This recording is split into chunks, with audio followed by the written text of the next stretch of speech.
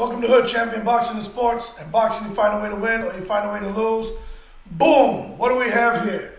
So just when you think Andy Ruiz was able to secure a $5 to $10 million payday against a nobody, a kickboxer, someone who hasn't fought since 2019, someone who wouldn't dare jeopardize his record to get him back on a winning, or get him on another win and get him on the winning streak he needs to get him back into a championship fight. Luis Ortiz says, hold your horses. Say acabó, it's over. I'm going to end Andy Ruiz's career. And Ruiz should feel that way. Look, Andy Ruiz is hurting himself. He had a contract to fight Luis Ortiz. What's the problem? You see, that's the thing. What made Andy Ruiz think it was okay to go fight on Triller? That's crazy. When he knew that he had a contract to fight Ortiz. Now, my thing is, maybe the date wasn't agreed to. Or maybe there was a breakdown in the communication process. But Andy Ruiz chose to go out here and sign with Triller to fight this nobody. Spong, a kickboxer who hasn't fought since 2019. Who only has not even 15 fights. Majority of them by knockout. But Luis Ortiz isn't going for that. Luis Ortiz knows. He gets Andy Ruiz in that ring. He knows what this means for him if he defeats Andy Ruiz. People, look. If Luis Ortiz knocks out Andy Ruiz, Luis Ortiz has to be the next in line for a title shot. Has to be. I get it with Dillian White and what's his name? Fury. That's going to be a fight. Probably be a rematch involved. There may even be a trilogy. But if Fury beats Dillian White, there's no rematch. And then you have Fury and AJ. If AJ beats Usyk, there shouldn't be a rematch. So Luis Ortiz gets to fight Andy Ruiz this summer. Fury fights Dillian White. AJ fights Usyk. If Fury wins and AJ wins, maybe they fight at the end of this year. And then probably next summer. So Ortiz will still have to wait a year to try to get a shot at the title. So I think after the Ruiz fight, you got to look at somebody else. You know, F.A. Akjava has just fallen off. But he needs a good comeback fight. You know, but don't be surprised and then put Cuban against Cuban, Frankie Sanchez. Because he can bang. And I bet that's what they'll do. Take Luis Ortiz. I'm going to finish my thought and I'll go back to that. Take Luis Ortiz and put him against Frank Sanchez.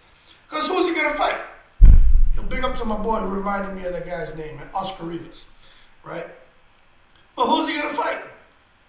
There's Luis Ortiz now I'm going to go back to my other thought. He's about to become the Dillian White of the heavyweight division. Just keep beating people. Just can't get the big shot. Now, he did have an opportunity at Deontay Wilder. So, I mean, not quite Dillian White, but he was winning those fights and got knocked out.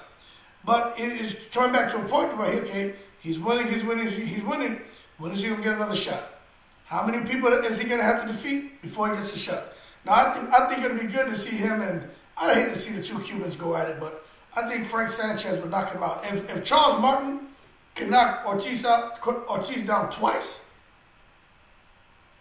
and Frank Sanchez would knock him out cold. And the Andy Ruiz, that in the first Joshua fight, and all the fights prior to that the big, fat, chubby Andy Ruiz was a monster. A monster. I'd say he beat all these guys. But this Andy Ruiz is not the same. He's not the same, man. He got paid, man. He's rich. I mean, it's just not the same. And I can understand what happens to your passion, desire, when you're living a good life. Everybody's taken care of. But it's still a lot of money to be made if that's his desire. If that's not his desire, maybe his passion is to go on and become the champion again. If money and becoming a champion isn't his desire, maybe he just loves to fight. If he no longer loves to fight, he no longer cares about making a lot of money because he has it, and no longer cares about being a champion because he already checked that box, he needs to stop fighting. Because what's going to happen, he's affecting his legacy now. Everybody's calling him a chicken, a coward, a bum. Because he's looking for the easy money. And I get it. But do it after you retired and cemented your legacy like Mayweather did. You understand? Do it after, like Evander Holyfield. You know, Lennox Lewis, those guys, the Klitschko's, if they chose to, come back in an exhibition, take a BS fight on Triller. I mean, there's no question, no matter what happens to the people, like, oh, well, you know, Evander Holyfield getting knocked out by the guy that affected his legacy. No, it didn't. That's 60-something years old, okay? And the referee stopped it too fast, but the reason they stopped it is because, you know, he's up in age. But just stop with the nonsense. But anyway, long story short, Andrew Ruiz obviously did not want to fight Luis Ortiz, and now he has to. And the thing is, Triller, they said they weren't aware of that. And I mean, you know, it's a very cutthroat world in boxing and promotion and these networks. But at the same time, Triller doesn't want to burn bridges with PBC. Doesn't want, because when they burn a bridge with PBC, then that means Top Rank, DAZN, and every other promotional outfit is going to look and say, okay, we may have our differences, but we're going to come together, and they're going to just basically blackball Triller. And when it comes to fight dates, Triller's going to have a tough time getting fight dates. And that's what's going to happen. And that's what Triller said they did not want to happen. So they're going to make sure Andrew Ruiz meets his contractual obligation, and then they'll reschedule the fight sometime after Ortiz and Ruiz, which is the right thing to do. But you better believe Andrew Ruiz burnt the bridge if he didn't disclose to Triller that he had signed a contract last year after his knee surgery in August to fight Ortiz in the summer. You know, that's a foul, man. No one can take you serious if you're not upfront and transparent. Nobody can take you serious. And that's what's happening to Andy Ruiz. You think them guys want to do business with him again? Yeah, okay, people can overlook stuff because they see the amount of money they can make in Mexico, hosting a fight in Mexico. But at the same time, they're like, okay, man, we got a long handle spoon this guy. We'll keep you at a distance, champ. And we'll make sure we run everything through the proper wickets because obviously your word means nothing.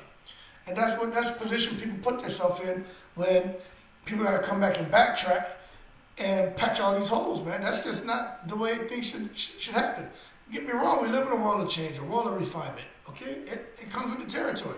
But you shouldn't have to overhaul everything, you know what I mean? We'll make some refinement, but when you have to overhaul the entire process and start from scratch, that's a problem. That's a problem. That's one of those, you know, break glass in case of emergency moments. And that's what happened. Those guys, you know, who knows what money they put up that was non-refundable as far as securing venues and stuff like that, that now they can't get back. And they're going to turn and look at Ruiz. Don't be surprised if a lawsuit comes out against them if they can't work it out and if they recoup whatever money or whatever. They're going to come at Ruiz. So, or his management team or whoever dropped the ball. But anyway, glad to see Ortiz is back in the mix. This is going to be a huge fight. Looks like they're looking to put it on pay-per-view. I think it would sell. I think it would sell. Ruiz, large following. Ortiz has a large following. But, you know, I just think this would sell decent numbers, more than Keith Thurman's 50,000. I think they can do about 250 to 500. Not sure about 1 million, but they can get it up there. And especially if they have a stacked undercard. Kind of stacked undercard. It's going to be pretty amazing. But anyway, it's back on. Don't know what Ruiz is getting paid, but surely it's not 5 to 10 million like what it was rumored to make fighting on the Triller card. But anyway, more to come. That being said, if you like the video, please subscribe, hit the like button. Appreciate all the support that I'm getting. Shout out to all the veterans. You guys keep safe. More videos to come. As always, I'm in the breeze.